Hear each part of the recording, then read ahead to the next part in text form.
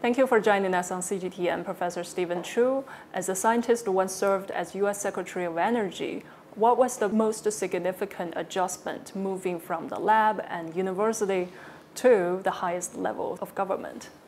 It was very different. In science, you're focused on learning the truth, and if you don't know, you do more experiments, or you do more thinking. When you go into politics, it's very different. What struck me at first is that I found that sometimes politicians' main goal is to get reelected. First goal is to get elected, and sometimes they will say things they know are not true. They know you know they're not true, but they say it anyway.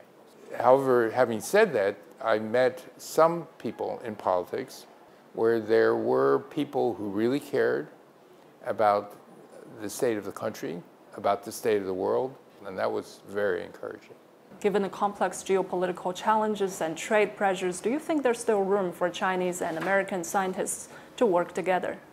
I hope there is. I believe very firmly, especially in basic research, that there are less commercial interests, that the sharing of ideas, sharing of data, and the cooperation really advances science. But as you get more and more commercial competition, for example, if you want to make a better battery for an electric vehicle, I'm very acutely aware that the Chinese companies are doing very well.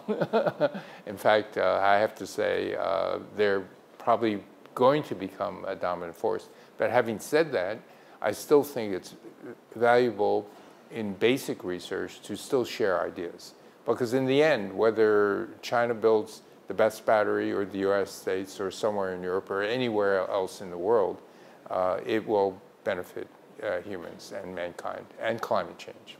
Speaking of climate change, we are having a searing hot summer this year, and it's going to be hotter and hotter. As human beings, what is the biggest hope for us to fight against it? It's going to get much worse. The heat, the storms, all these things which had been predicted for decades are coming to pass.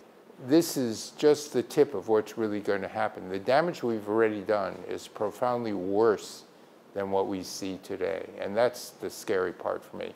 Having said that, we can't give up, because once we give up, then what else is there? It's like giving up on your children. It's not only your children, our children, but your grandchildren, and not one or two generations, but for hundreds of years. So it's very important not to give up.